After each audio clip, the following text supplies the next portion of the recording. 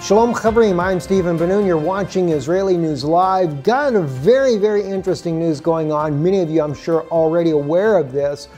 President Trump talking about that this coming week he's going to announce the moving of the U.S. Embassy to Jerusalem, and of course recognizing Jerusalem as the capital of Israel. And this has really caused a major stir throughout the Middle East, including Mahmoud Abbas, who's already called upon 8 different Muslim nations to come to his aid and stop Trump from doing this. And it's really caused me to step back and look at what's really going on, because the fact that the Turkish government is also weighing in on this. I want to look at that real quick. Reuters is reporting here a formal U.S. recognition of Jerusalem as the capital of Israel would cause catastrophe and lead to a new conflict in the Middle East, Turkish Deputy Prime Minister Bekir Bozdağ said on Monday. And of course, that really caught my attention, because I could not help but think that what's going to happen. Even Erdogan has weighed in against this idea of Jerusalem being the capital of Israel. And of course, as I stated many times before, the Gog of Magog war is not Russia coming against Israel, but rather a NATO move against Israel. Now, bear with me when I say this. Of course, Turkey could be leading the way in this particular move, and there have been many scholars that have also suggested that Turkey is actually the true Gog of Magog to begin with. Now, when I look at this, though, I see a much bigger picture. And I've stated before that I felt like that the U.S. would end up coming against Israel as well. And under President Trump's administration, we know that would never happen, because President Trump has stood very strong and very passionate with Israel. Now, we have to go back, though, to Resolution 181. Back in 1946, the resolution then that was once again dividing Israel, after we see the resolutions that were agreed upon to make a Jewish homeland in the Middle East after World War I that also encompassed all the country of Jordan. Then, of course, after, I think it was like 1920, 1921, somewhere in there, they divide the land up again. Then Transjordan is given over to the king's son, the king of Jordan there. This is how the Jordanian family came to be rulers of that area, for the helping of the British military in overtaking the Ottoman Empire. So then all of the modern state of Israel, including the West Bank and Gaza, was given over as a Jewish homeland. But by 1946, that was divided yet again under the Resolution 181. And of course, Pope Pius XII had a lot to do with that particular resolution. He was there calling for not only the dividing of the land, but making sure Jerusalem became an international city. Why? Because the Vatican is intending on bringing about a false millennial reign. And of course, they need to be able to rule and reign from Jerusalem, because this is where everything has to happen at. This is the keystone of the millennial reign. And of course, it is truly a keystone when it comes to the return of Yeshua the Messiah.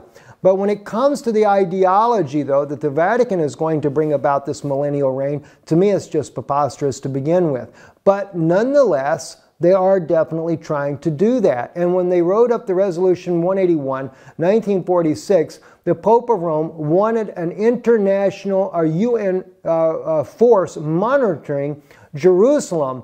And of course, as we know, I've talked about this many times before, he had a lot of backing with a lot of Jewish people that were involved in this. And I think that had a lot to do with the Rothschilds, them going down there trying to make the Jewish state, and of course not including those ones that were the slaughtered of the Holocaust themselves, that were also coming home. They tried to stop them from coming in, though. They wanted to limit the numbers until the plan was being staged to get the right people in power. Wasn't really the right people, but to get certain Jewish people in power in order to make sure that Jerusalem was safeguarded for the Pope of Rome. Now, we saw with Ben Gurion and also Moshe Sharit. He was the second prime minister of Israel. Both men, Moshe Sharit, knowing Pope Pius XII personally, and they were making sure that his wishes were to be kept. In fact, so much that they sank a ship that was coming in that was actually by that was the later Prime Minister of Israel. His name slips my mind. It'll come to me in just a moment here. Anyway, though, they killed all the soldiers that were coming in that wanted to liberate Jerusalem, and they sunk the ship as well. And the reason being is because they did not want Jerusalem liberated. This is not what the Pope had in mind. I also think that the Palestinian West Bank, and this is not against my Palestinian friends that are listening out there, I do understand many Palestinians have been born in this land here, and they do have a right to live in this land. But the point being is they have been used by the Vatican in order to be able to create this buffer zone, if you were, which they're actually children of Ammon. They are the Ishmaelite children, and of course they are from the country of Jordan. They migrated in back during the time of the Second World War, as well as the Egyptians were migrating in, and that's how we ended up with Gaza becoming a territory as well. Now, why Gaza, I have really no idea, but clearly the Vatican's intention was to make this buffer zone in order to protect Jerusalem from any of the Jewish people ever actually succeeding in militarily. Now, in 1967, that all failed. In fact, it was Prime Minister Begin, as I was thinking about earlier, before he ever became Prime Minister. Mr. Begin was actually the head of a very strong military force, not so much a rebel force, but a Jewish force that wanted to actually liberate Jerusalem.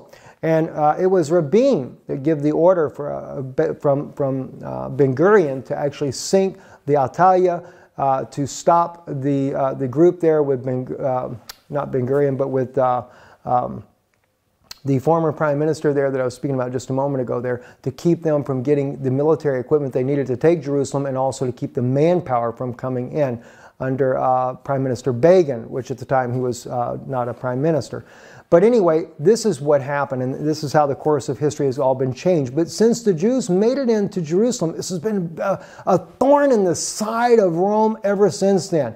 And this is why we've had all the intifadas that we've had. It is clearly the biblical prophecy of Daniel, when Daniel writes about that they come up strong with a small people. That was clearly Esau's descendants, that is the children from Rome, who came up strong with the Palestinians in order to try to take over the state of Israel. Now, I think, again, it should be one state. They live side by side in harmony, because clearly you're not going to fulfill prophecy if Israel does not return to the mountains of Israel, where God said that he would bring back all 12 tribes. Not just the house of Judah, but all 12 tribes are to return to this land, and they're to live on the highest mountains in Israel. So therefore, we have some issues still yet. This is one reason why we can't just give up the settlements.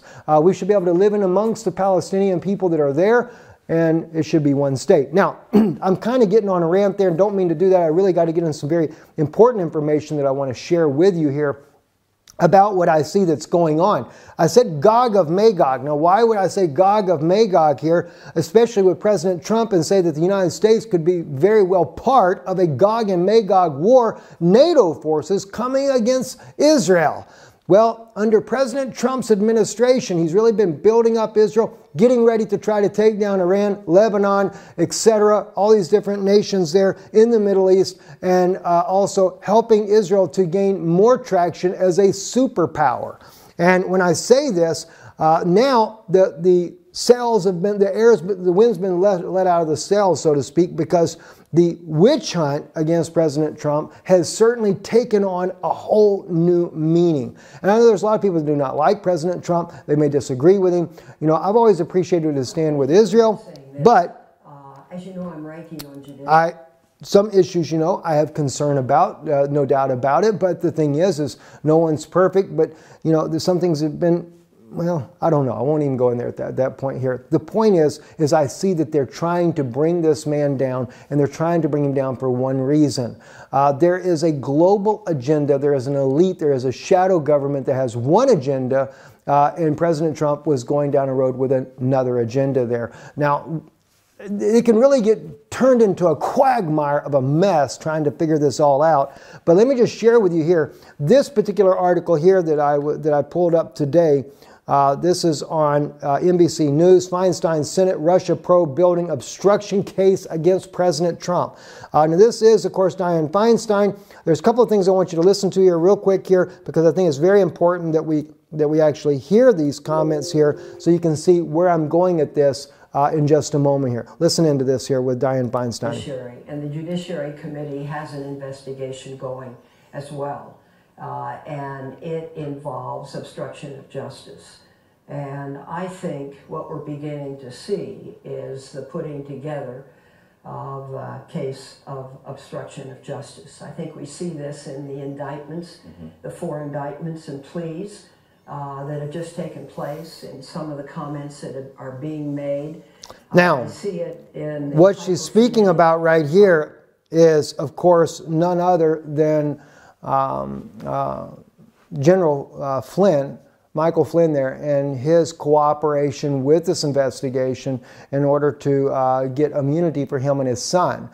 No doubt they have put a lot of pressure on him, and of course they're trying to get the collusion with Russia involved in this. This is exactly where they're going with this, and of course the evidence seems to be overwhelming and mounting up. Listen to this part here as well. Robert Mueller's star witness at this point suggests that Mr. Trump's transition team was running a rogue foreign policy operation, and it brings Mueller's Russia investigation straight inside the White House. What has been shown is no collusion. No collusion. Michael Flynn was a top surrogate for Mr. Trump on the campaign trail, introducing him at rallies nearly 24 times, even floated briefly as a possible vice presidential running mate. As a great general, great guy, great man. How good is General Flynn? Is he good? As National Security Advisor, one of the president's key confidants. General Flynn is a wonderful man. Flynn's guilty plea was part of a deal to avoid more severe charges for himself and his son, signaling that he has valuable information about the president's inner circle and even Mr. Trump's family members that he is willing to share. He is pleading to... Now, what they're actually going to on this here is Jared Kushner as well. And what I'm seeing here is that not only are they looking at bringing about these charges against President Trump, which to me are really bogus. I know I have differing views on this. I have one friend there that made a comment saying that it is against the law what they did, if in fact they actually did these things here, as far as speaking to the Russians before the election. To me, I think that's kind of well, rather preposterous. It would even be a law to begin with. When you're trying to make peace and reaching out to other world leaders as you're getting ready to be elected or possibly be elected to the President of the United States, you should have that opportunity to be able to do so. Now, that's just my opinion on that, and I realize that from what I've been told, the law of the land is different on that. But where are we going with this? What am I actually looking at? Also, Mike Pence may also get caught up in this horrific obstruction of justice if it were. Now, again, I don't think it's obstruction of justice, but nonetheless, if this is what happens, then they may bring down both Donald Trump and Vice President Pence and Jared Kushner. All these men may be brought down, may even come down to a complete impeachment, but I believe that there is a reason behind it. And of course, here's the smoking gun. No, not Jared Kushner, but Jared Kushner, let me just bring this out real quick before I go to the smoking gun, failed to disclose he had led a foundation of funding illegal Israeli settlements before a UN vote. Now, let me tell you why this witch hunt is really going on. They call it illegal Israeli settlements. I do believe that we should buy land. And I do think that it should be a situation not to where we can't work with Mahmoud Abbas, the Palestinian people, but it should be the same way for the Palestinian people that want to be able to live anywhere inside of Israel. If you're an Israeli citizen, which there are over 2 million Arabic citizens in Israel today that can purchase land inside of Israel and build a house, or if you wanted to buy land and build an apartment complex. I know that there's no doubt there's some issues that always go on both sides of the fence there. I'm not getting into that issue right now. Just trying to say that they could work together and they could live in peace together if we get all these special interest groups on both sides of the fence there in political circles in Israeli government, as well as the political circles inside the Palestinian government. Well, it's not really a government, but the Palestinian administration. We see both sides are definitely influenced by outside sources. Now, I say this because where are we going with this here? The smoking gun. If President Trump and Vice President Pence are ousted and found guilty on obstruction of justice and are impeached from the office, what would they do next? Now, there's all kinds of legal scenarios that would say that, maybe, I don't know, the Speaker Speaker of the House. I don't really know the actual order of who would come in to be president next. But in my opinion, as I look at what's happening on the political landscape, I believe it's going to be, well, guess what? I think it's going to be this guy right here. That's right, former President Obama. Why? Because this all took place prior to President Obama leaving office. So therefore, if these obstruction of justice, if there was actually indeed considered to be collusion, or they, for some reason, they find it and find President Trump guilty as well as Vice President Pence, if they're all caught up into this, then technically you would have to wind back the clock to the time when President Obama was in, and President Obama would have to take office once again, and guess what would happen then? They would call for a new election, and he's the only man that can take that place as far as from what I can see that they're up to. And this is why I think you see Obama following all of these political trails. We've seen him follow Trump everywhere he went. He was there, not just follow, we're talking about he was ahead of the game. When President Trump went to the Middle East there, or the Far East and all that, so was former President Obama. When President Trump came to Europe at the G20, well, Obama was there just before him. When he went to Rome to the Vatican, Obama was there before Trump got there. When he went over there to meet Angela Merkel, well, Obama was there before Trump got there. Why is all of this? And now we find as this tensions are mounting up against North Korea, Obama's over there with President Xi Jinping, meeting with him as well and other world leaders, the head of India, etc.